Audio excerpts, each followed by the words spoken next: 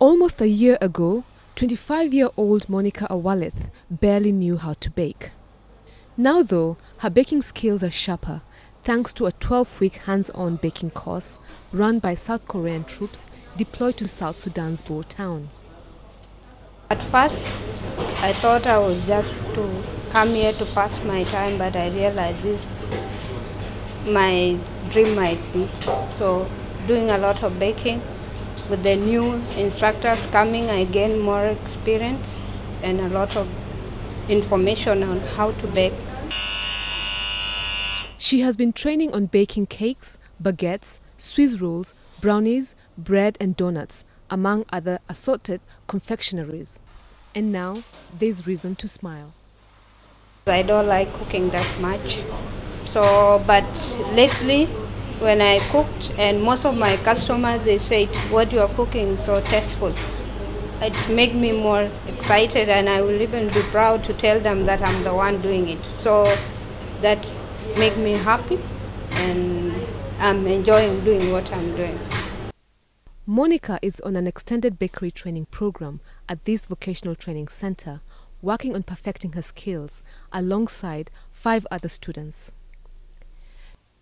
Classes begin every day at 8:30 a.m. in a spotless, fully equipped kitchen stocked with brand new baking utensils and ovens shipped straight from Korea. The tutor at this bakery class is 22-year-old Gu Janon, who is also a student in global Korean cuisine back home.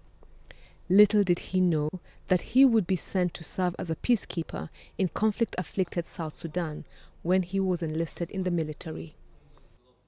사실 이제 제빵을 많이 접해보지 못한 학생들이기 때문에 수업 전에 굉장히 걱정을 많이 했었는데 생각보다 이제 의지도 되게 확고하고 좀 더 따라오는 속도가 생각보다 더 되게 좋다고 말씀드렸습니다. Korean peacekeepers have been serving in South Sudan as engineers since 2013 and have been running a vocational training center aimed at developing self-sustaining basic skills amongst young South Sudanese nationals since April 2016. For beneficiaries like Monica, both the baking and life skills learned from their Korean peacekeeping tutor has impacted positively on various aspects of life. We are so happy that most of the men are coming to our class now, and in our traditions, it is against our culture for a man to cook. But now they're changing. Like now we have one guy with us, two actually.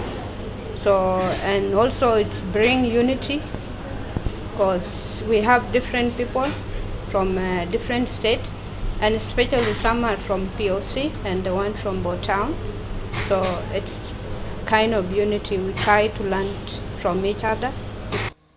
Besides baking, Monica has been tasked with additional responsibilities as a manager at the Vocational Training Center's market, where she sells various groceries, including what the students bake, some of which is baked on order. She also benefited from various bookkeeping courses. For many South Sudanese youth, a protracted conflict has dealt a heavy dent on their hopes and dreams. But with their newfound appreciation for baking skills obtained at this training center, Monica believes that nothing will stop her from rolling out her dream within the next 2 years.